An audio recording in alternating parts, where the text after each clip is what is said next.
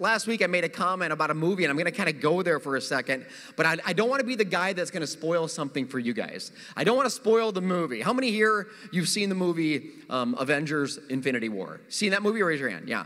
Okay, some of you have, some of you haven't. Now, if you haven't seen the movie and you're going to see it and you don't want me to spoil the ending, you may want to cover your ears for the next 2 minutes, okay? Because I don't want you emailing me or slashing my tires because I told you the ending. But I am going to talk about it for a second because it's just important. It's going to lead us into the message. So let's go there for a second. Superhero movies are kind of predictable, aren't they? They are, right? Who wins at the end of a superhero movie? The superhero does, right? The superhero wins every time. So Avengers Infinity War, this is a movie where there's a ton of superheroes in it. They keep introducing one after another. And my family and I went opening night. So it's a different crowd opening night to one of these movies. Like these groupies, they've been waiting for this thing for like 2-3 years. And I'm like, these people are kind of weird, but I liked it. So I'm hanging out with them. And every time a new superhero comes in, they're like, the crowd is literally cheering. You know, all of a sudden a new one comes in, they're like, yeah! I'm thinking to myself, my gosh, if we as a church get as excited about Jesus as they did about Thor, my gosh, we will push back the gates of hell. I'm not kidding you. It'll be exciting. Man, it'll be exciting. So we're in this movie, and the superheroes are coming in, and all this stuff's happening. At the end of the movie, the superhero swoops in and takes out the bad guy, and it was a really climatic moment, and everybody's cheering again and going crazy. And at the very end of the movie, all of a sudden, there was a shift. Like, something happened. And all of a sudden, the bad guy wins. And I'm not kidding you. They show the end of the movie, and the bad guy's standing there, or sitting there, and he's got this smirk on his face. And just when you're thinking, okay, well now Iron Man's going to come in and take him out. Spider-Man's going to come in and do his thing. Iron Man don't show up. And Spider-Man don't show up. And all of a sudden, boom, the credits start rolling. And you could have heard a pin drop in this place. I'm looking around. People are like bawling. And I'm like, my gosh, you do understand this isn't real, right? I don't know if they understood that. I'm like, people are emotional. And everything in your pastor, I'm watching. I'm like, here's me. I'm like, yes, that's awesome. I'm like cheering on. And even my son Jake is like, Dad. I'm like, Jake, I'm sorry. Dad kind of likes when the bad guy wins once in a while. I'm a little twisted that way. And I was kind of like excited. Like we were driving home, and this was my thought, right? Sometimes I shouldn't say these things, but I'll tell you. I was driving home, and I said to the kids, I said, you know what we should do? Because that was awesome. I said, here's what we should do. Tomorrow we should go to the same movie because we know how it's going to end. And we go to it, and it'll be the same crowd all cheered up, or different people, but whatever. And when the bad guy wins at the end, we stand up and we're like, yes, yes. And we just start going crazy. That would be funny to me. But these people are hardcore. And I'm afraid, A, they'd kill me, right? B, the other thing is, B, I'm cheap. So for me to pay for the same movie 2 nights in a row, it's not going to happen. So we didn't do it for those reasons, but I'm not kidding you. There's something about an ending not going like you think it's going to go. These people are like, it's over? And they're waiting and waiting for something to happen, and nothing ever happened. It was done. And some of you, let's be real candid today. Some of you are in an area of your life where the movie seems over. The credits are rolling, and you're thinking, this is not the story I would have written. This isn't the movie script. This isn't how it was supposed to play out. And you're thinking to yourself, how did I get where I am? Why is it like this? We're in a bad ending. Some of you parents know this, right? You got the boomerang kids. You know what a boomerang kid is, right? A boomerang kid is a kid that you send out at 18, and all of a sudden, they end up back at your place at like 22. Now they're in your basement, like playing Fortnite like it's a full-time job. No, that's a bad ending. That's a bad ending. Some of you guys, right? You find that perfect girl, and she seems nice. You finally found the one. She seems normal. And after 3 months, all of a sudden, after 3 months, I tell people, date at least 3 months, the true colors will start coming out. And all of a sudden, the true colors start coming out, and she seems a little bit, maybe not normal. And she starts to get possessive. And she starts to ask a lot of questions. Where are you going? What are you doing? And she's tracking you on your phone. And she's checking your texts. And you're like, she's calling you. And she's like, hey, baby, where are you at? And you're like, I'm at church. She's like, put Jesus on the phone. You're like, but what? Put Jesus on the phone? Yeah, that's gonna end bad. That is gonna end bad. But God has got something for us. Yes, we are gonna get to scriptures today. Believe it or not, we are. Genesis. The book of Genesis, chapter 40. If you brought a Bible or a mobile device, go to Genesis chapter 40. And if you don't have that, it's cool. We're going to put it on the screen. But know this. Genesis is the first book of the Bible. Literally means beginning. That's why it's pretty obvious. But Genesis, I got to backtrack a little bit. If you weren't here last week, I'm going to fill you in a little bit. And if you ever missed a message, check it out on YouTube or our website. But, and if you're new, man, I'm glad you're here. Boy, you are in for something. God has got something incredible in store for us today. Genesis chapter 40, Joseph, this isn't the Joseph, Mary and Joseph, the guy in the New Testament. This is a different Joseph in the Old Testament. Old Testament's before Jesus came to earth. New Testament's after Jesus came to earth. Way back in the early days, Jacob had 12 sons, and Joseph was the youngest. And last week we learned that Joseph had these dreams, and literally these dreams, right? Dream on. And these dreams were talking about he's going to do these great things, and people are going to bow down. He's going to be a ruler. Well, that's not how his story is ending. We ended last week with him not being a ruler, but him being a slave. We ended last week with Joseph literally being in chains, sold by his brothers to a slave trader, basically left for dead. So Joseph's thinking, wait a second, this isn't the movie that I signed up for. This isn't the dream that God gave me. But this is what's happening right now. This is what's going on right now in Joseph's life. And so here's where we pick it up. We pick it up today. Joseph's been sold to slavery. Now he's in prison. He's actually been, it's gone from bad to worse. Joseph has been accused of something he didn't do. So now he's in prison in Egypt. And the guy in charge of Egypt, he's called Pharaoh. Now, Pharaoh isn't his name, it's his title, like president. Pharaoh, there's different pharaohs throughout the Bible. And this Pharaoh, the king of Egypt, he threw a couple other guys in prison with Joseph. Two of his right-hand men actually are in prison. His baker, obviously the guy that bakes his food, and his cupbearer. So his cupbearer is in prison too. I don't know what they did, doesn't say. But his cupbearer, that's the guy that drinks anything before the Pharaoh drinks it, or eats anything before the Pharaoh eats it to make sure that it's not poisonous, right? This is kind of like my role in my family. Like when we go out for ice cream, I'm like, this is serious, kids. Give me a bite of everything you got right now, because Dad needs to test it. I got to make sure. And they're like, Dad, I'm not kidding. I am the good shepherd. I laid down my life for my sheep. Now hand over the blizzard, okay? So it's what I do. And so that's what he's doing. So these guys are in prison with Joseph. This is where we pick up the story in Genesis 40, verse 5. While they were in prison all together, Pharaoh's cupbearer and baker each had a dream. Here we go with the dreaming. One night they had a dream, and each dream had its own meaning. When Joseph saw them the next morning, he noticed they both looked upset. That is key. I'll come back to that. Why do you guys look so worried, Joseph said. He asked them. And they replied, well, we both had a dream last night, but no one could tell us what those dreams meant that we had. Joseph says something very compelling. He says, interpreting dreams is God's business. That's key. We didn't hear that last week. Joseph replied, interpreting dreams is God's business. He said, go ahead and tell me what they said. Go ahead and tell me what your dream was. So I got to pause for a second.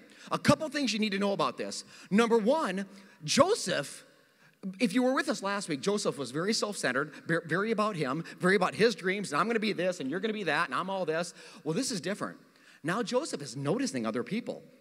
That's what it said. It said Joseph noticed them. It means he was looking at them. It means he cared about them. He noticed that even the look on their face was a look of worry. So he speaks into it, says, hey, what's going on? This isn't the Joseph that we learned about before, but God's doing something. Something's going on. And then he gives God the credit for the dream, for the interpretation of the dream. We didn't hear that before about Joseph's dream. It was all about, well, Joseph's going to be this and you're going to be that. It wasn't that. So Joseph's giving God the credit for it. Something's happening. Right? There's like a shift that is taking place right now, early on in the scriptures. Repeat after me. Shift happens. It does. It does. That's the title of today's message. And some of you're in the middle of a shift. And that's not a bad thing. But even though you're in the middle of it, again, embrace where you're at, because if you're shifting, that means you're moving. That means God is doing something. Joseph was in chains and in prison, and he could look up and say, there roll the credits. It's over. But what if God is saying today to Joseph and to me and to you that the story isn't over, that it's only intermission, and that God is just getting started to do something incredible in your life? It's just intermission, right? Avenger fans, don't worry. They'll make another one. It's going to be all right. It's going to be okay, all right? It's going to be okay. So let's keep going. So in verse 9, so the chief cupbearer tells Joseph his dream first. And he says, here's what went down when I was sleeping. In my dream, I saw a grapevine in front of me. The vine had 3 branches that began to bud and blossom. And soon it produced a nice ripe cluster of grapes.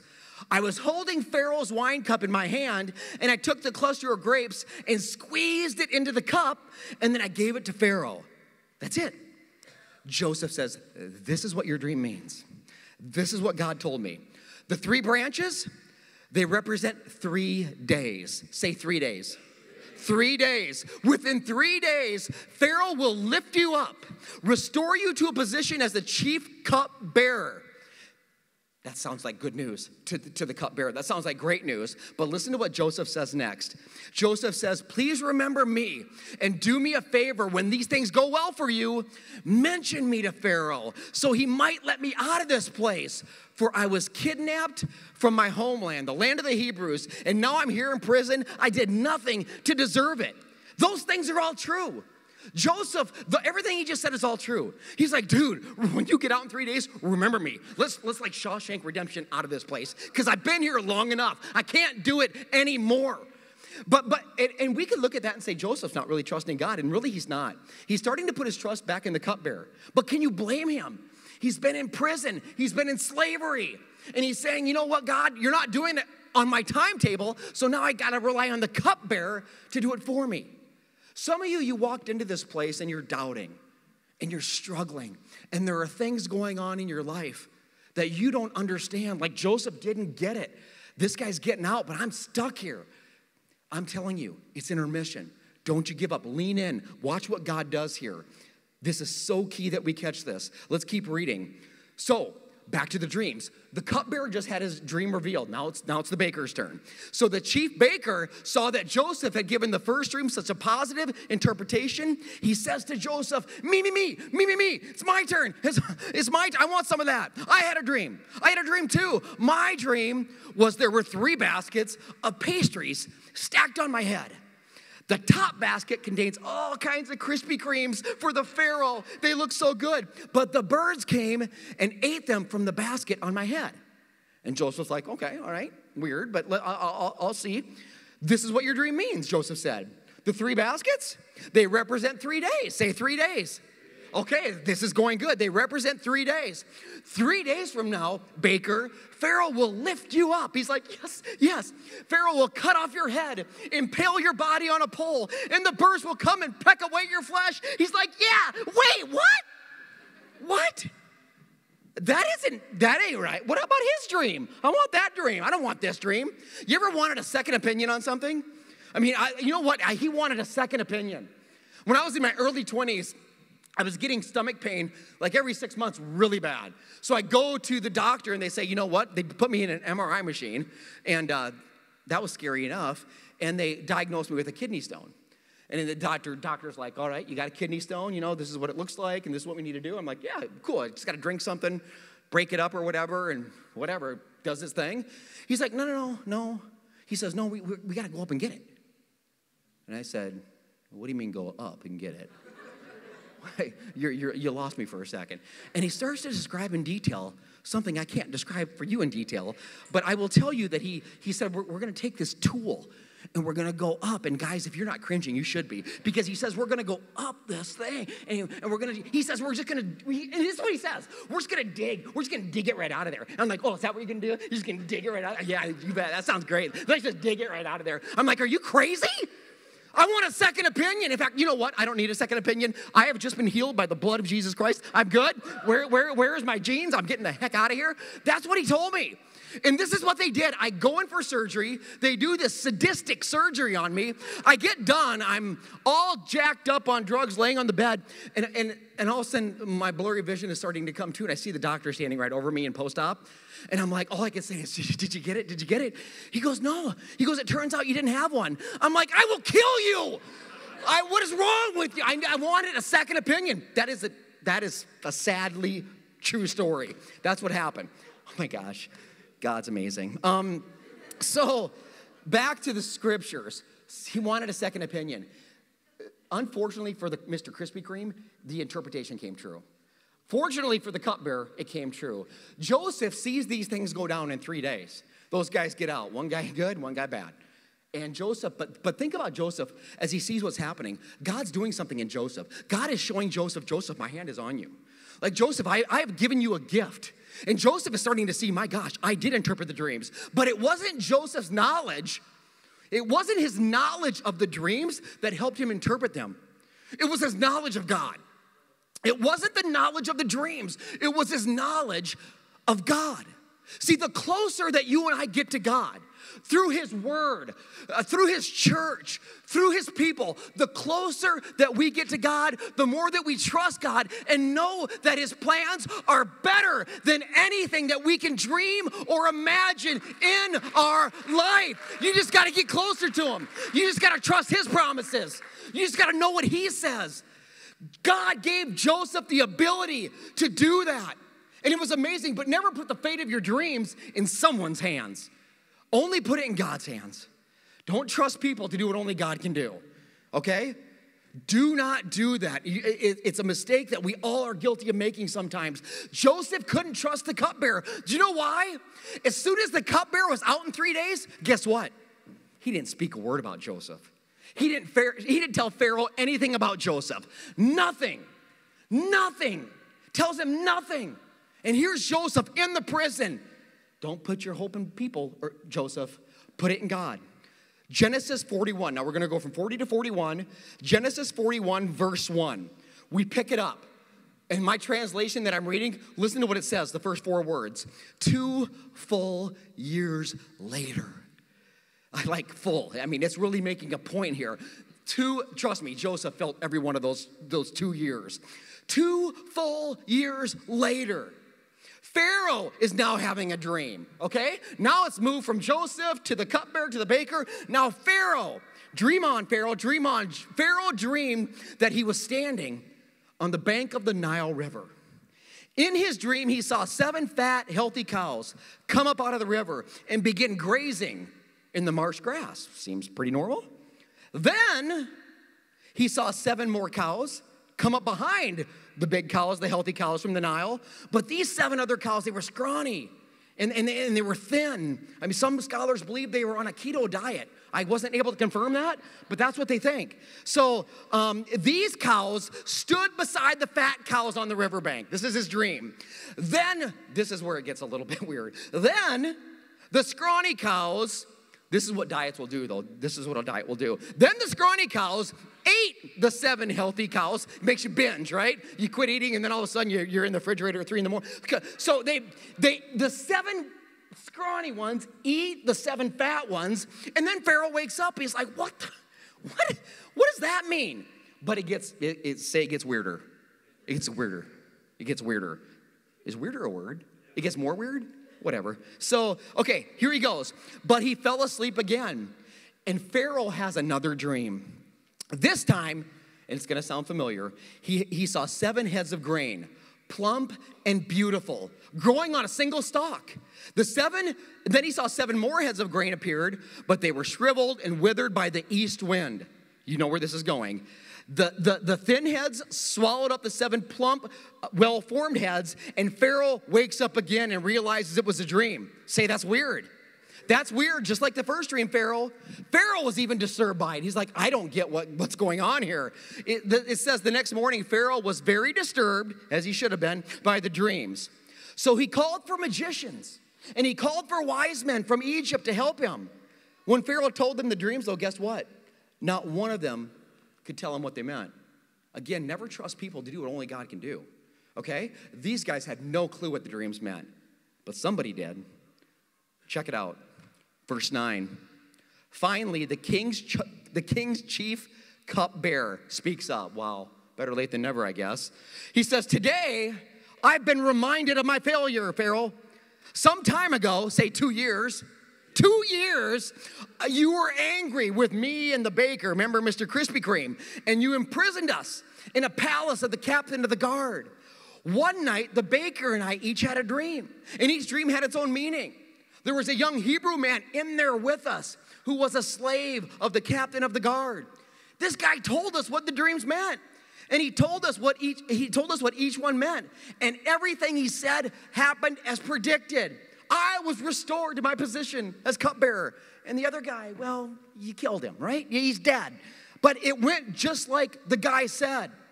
This is amazing because you think about the cupbearer all of a sudden coming up with this and thinking, gosh, after 2 years, he finally remembers what Joseph wanted him to remember. But what you need to know is this. It really wasn't even the cupbearer remembering it. It was God orchestrating the entire time. So God is moving and working in Joseph's life. And I'll guarantee after about year 1 in prison, Joseph was thinking, God, if you're even real, I don't even know it because I don't know where you are. And some of you, you're in the same position. 2 years has gone by. And God is moving the entire time. It's not like he's sitting there not caring. He loves you. He's working on your life. I believe so many people will give up on their dream before you have a chance to realize it. Okay? So many people will give up on a dream because it's not happening according to our schedule.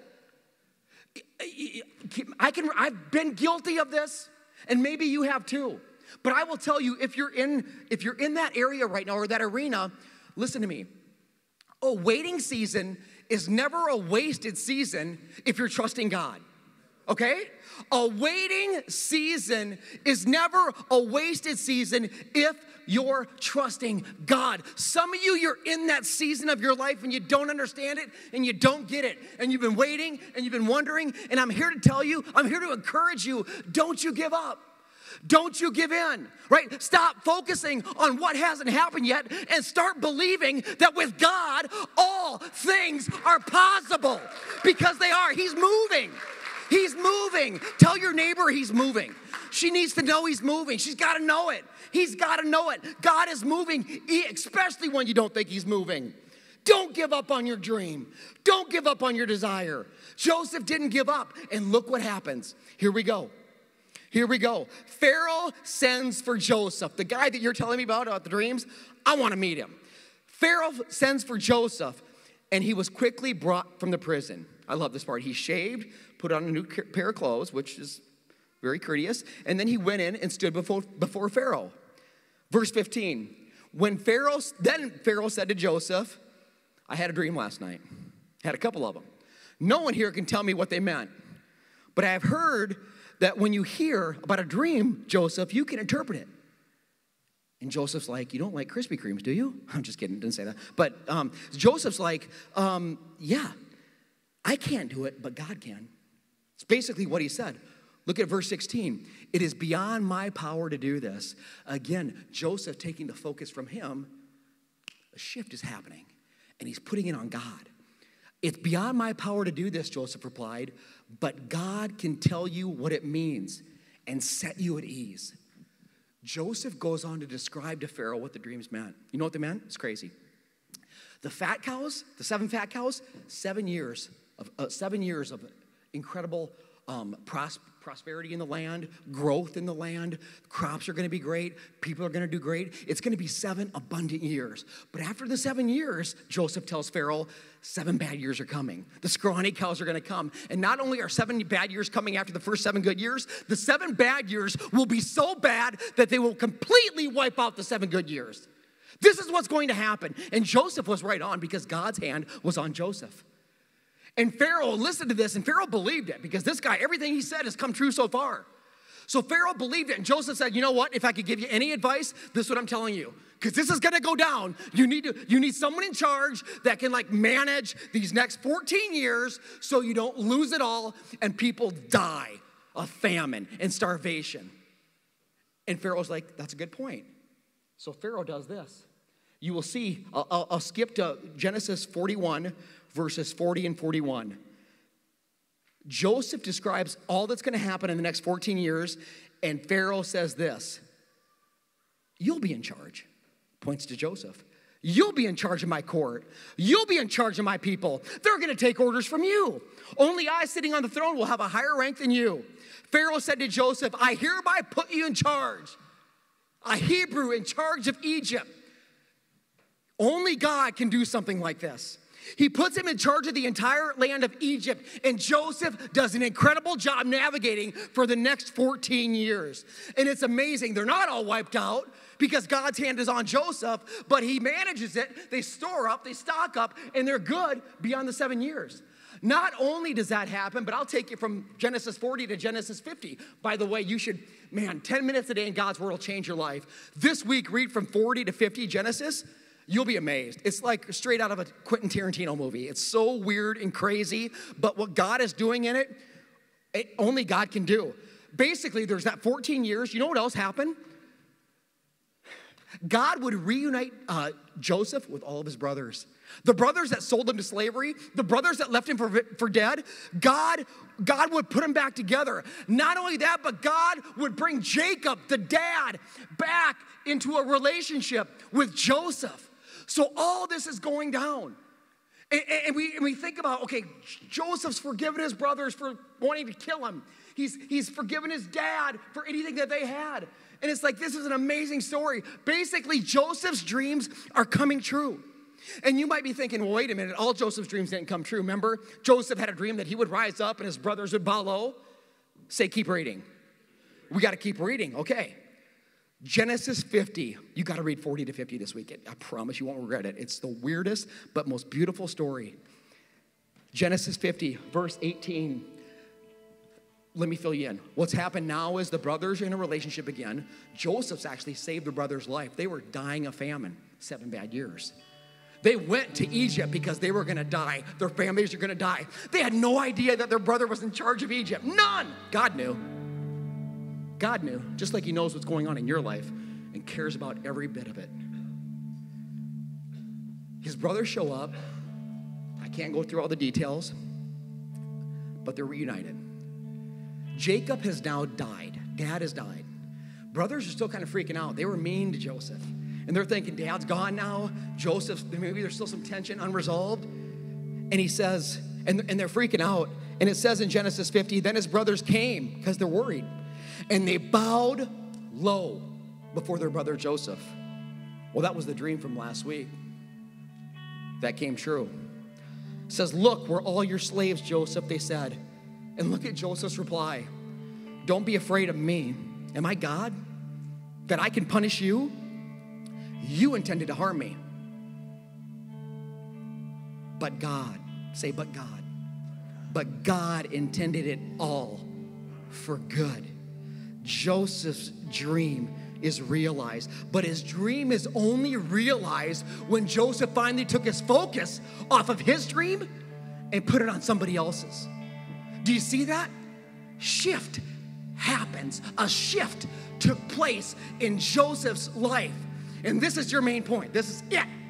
When you help others live out their dream, you will live out your dream. That's right. It's not about you, but then it's all about you. This is the dynamic of Christianity that most people didn't get. I didn't get it. Oh my gosh, if anybody didn't get it, your pastor didn't get it. 11 years clean from drugs, but 11 years ago, horrible, horrible situation. I mean, disgustingly horrible situation. I thank you, God, that wasn't the end of the story. But I'm telling you what, anybody here that struggles from addiction or you know somebody that does, and I'm not just talking drugs, I'm talking life. And you struggle, you will know something that when someone's consumed with something, it turns them into somebody they're not, and it will turn them inward so quick you can't believe it. It will be all about them. It's what it does. It was all about me. I started to care less about everybody, including my family. It just isolates and isolates until it kills you. It's what it was doing in my life. It was literally tearing me down. And God brought me to a point 11 years ago, went to rehab, and I'll never forget it. In rehab, if it's a good rehab, they'll teach you that one of the best ways to get out of your addiction is to get out of you. It's so hard when you're in it, though. But once you start to see the light, you start to realize, and God will do something and show you, you know what? You start to realize your family and your friends who love you and wrap around you, who never leave your side, they're there for you. And you start to realize that it's not even about my dream, it's about their dream. And when I help them with their dream, I get to live out my dream. It's the craziest dynamic. Shift happens. A shift was happening. And when I really realized it is the day that I came home from rehab the second time. I'll never forget it. I've shared it once before, but share it again. I get home from drug rehab, 30-day rehab the second time, and I walk through the doors of my house, and you got to understand, I'm struggling, I'm hurting, I'm still just, I've hurt a lot of people. It's still very tense. And I walk into my door, and my daughter, Ava's 13, but she was 2. So Ava's dressed in this beautiful white gown, and I'll just never forget it.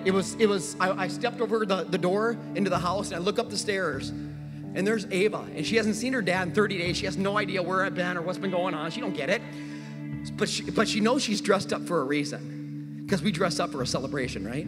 We dress up for a party, right? So she's dressed up, but she don't really get why. She knows Daddy's coming home. So she's up there, and I literally step in, and I walk in, and I'm already just broken. And God was still breaking me. And I look up at Ava, and this is what happens. I kid you not. She looks at me, and she has these big blue eyes, if you've ever seen her, and they got bigger, and they got bluer. And she looked at me, and she goes, Daddy. And I look at her, and I say, hey, sweetie. She goes, and she kept saying, Daddy, Daddy, Daddy. And she couldn't contain herself. Pretty soon, she started spinning around. She goes, Daddy, Daddy, Daddy, Daddy, Daddy. And she kept spinning and kept spinning and kept spinning. And I said, Ava, Ava, Ava. And in that moment, God was showing me something.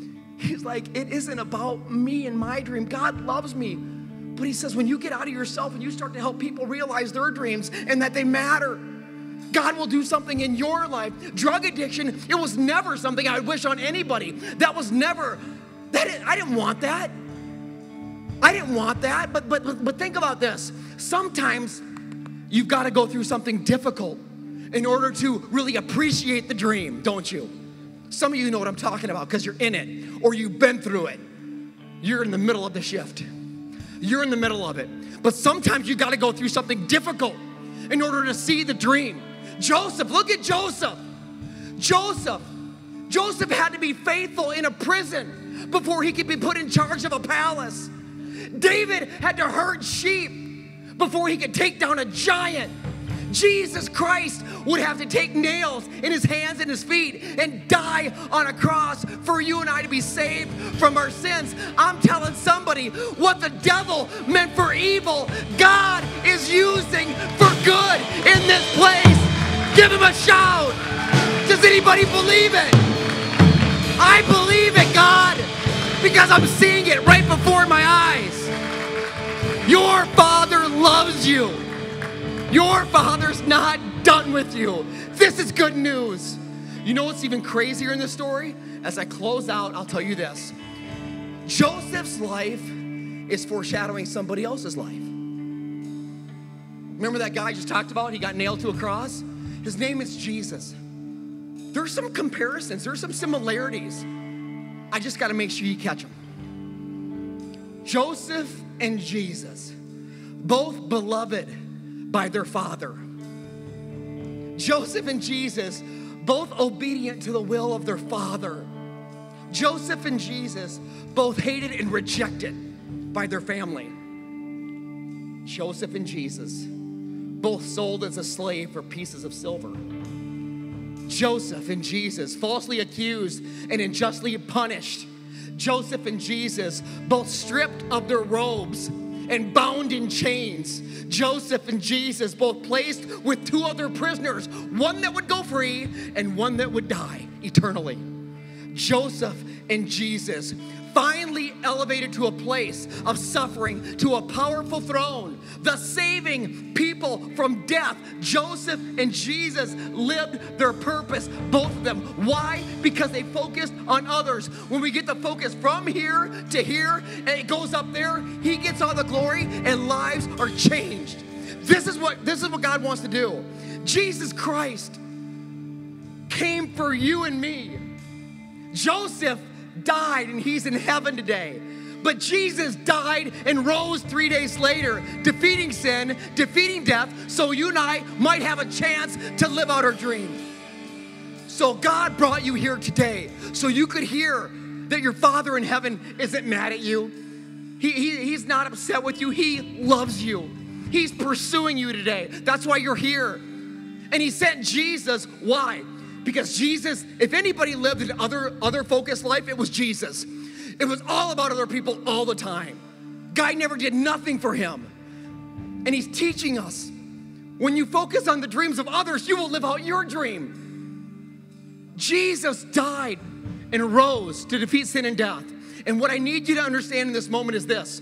The gospel says anybody who calls on the name of the Lord Jesus Christ will be saved. And you will pass from death to life.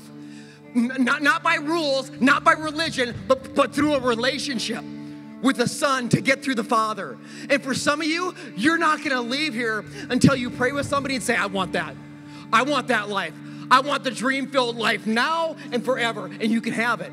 Doesn't mean it's easy. Doesn't mean you're not going to struggle. Just look at Joseph. It does mean you will live a dream-filled life. It does mean you will focus a lot more on others. You won't always get it right. I'm still one of the most selfish people I know, unfortunately. But God's working on me. And He wants to work on you. For the person here that's struggling or hurting, your Father says to you today, I love you. I want to heal you, and I want to make you new. So in closing, I'm going to pray for you, and then we're going to sing and celebrate what God is doing in this place. And afterwards, there's a table back there that says life groups. Life groups are just our small groups of the church, and we're encouraging them because it's where you do life together. And sometimes people will say, well, I don't need a life group because I've already got people in the world and I've already got people this. What if I told you, what if it's not about you?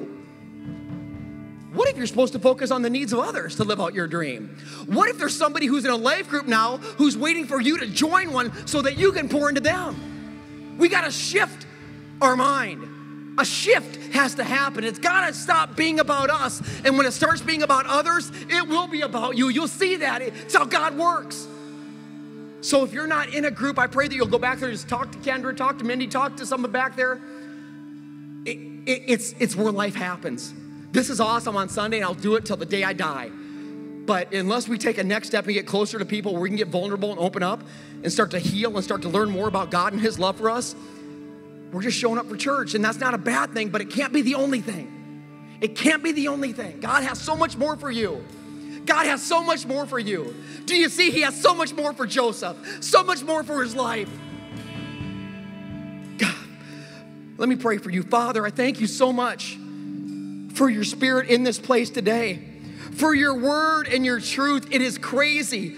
The dysfunction of these families, God, it makes my family look normal, and that's saying something because I've got issues, we've got problems, but yet I see through the dysfunction from thousands of years ago, you still worked out dreams and the dysfunctions. How do you do it?